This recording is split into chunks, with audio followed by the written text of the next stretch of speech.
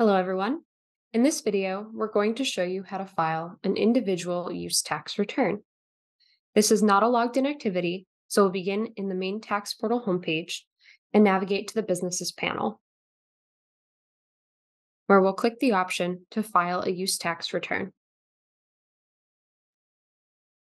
Before we begin, there's a few notes that we'd like to point out. First, any required fields are indicated by a red asterisk or a red circled I, and you will be unable to continue until all these fields have been completed. Next, there is a Save Draft button at the bottom of the screen. You may click this at any time to save your progress and continue later. Or you can click the Cancel button. This does not save your progress. And finally, to navigate back to a previous page, you may click on the Previous button or on a previous page name in the blue bar at the top. So we begin on the identification page. The first question asks if we are a business, and for the purpose of today's demonstration, we have said no. But this is a good time to point out that this return can be used by both individuals and businesses. However, it is meant for only isolated incidents.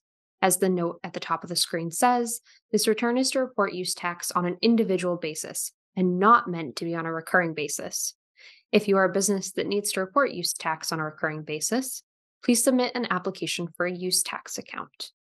And for more information, you can see our video on registering for a tax account. The next requirement on this page is to enter in our social security number. Had we said that we are a business, we would be asked for our federal ID number instead. And that's all we have on this screen, so we'll click Next to proceed. Continuing with the identification, we'll enter in our first and last name and click Next to proceed. Next is our mailing information. So we'll enter in our address.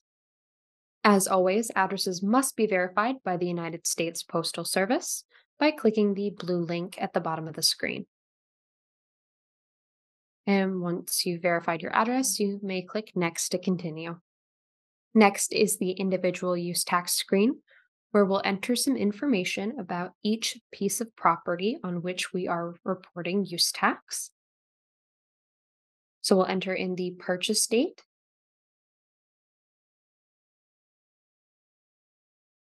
a description of the property purchased,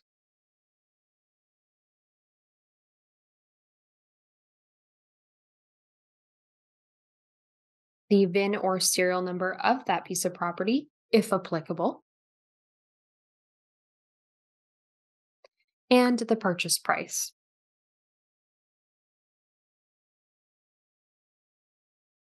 And we will repeat this process for each piece of property.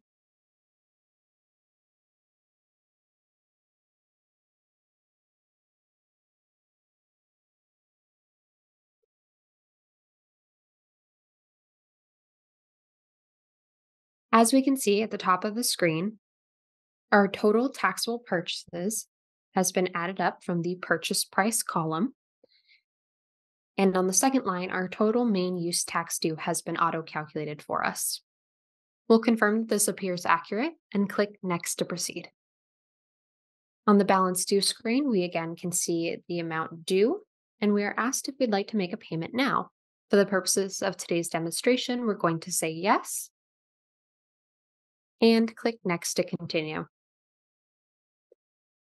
On the payment screen, we are asked to indicate whether our bank account is checking or savings, our routing number, our account number, and our account number again to confirm. The payment date will default to today, and the amount will default to the total amount due, though you may enter a lesser amount if you so choose. Either way, you'll be asked to confirm the amount again. And we'll click Next to proceed. Next is the summary page. We'll verify that the amounts here appear correct, and we'll click Next to proceed. On the declaration page, we are asked to check the box indicating that our return is true, correct, and complete, and enter in the first and last name of the person filing the return. And again, to confirm, and then we'll click submit. Here we are asked to enter in our email address.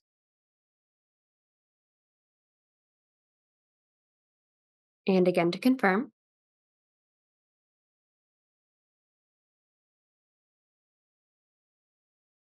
And we'll click OK. This email address is repeated back to us on the confirmation page, along with our confirmation code. As always, Maine Revenue Services recommends that you keep this information for your records. That concludes our demonstration of how to file an individual use tax return. Thank you all for watching.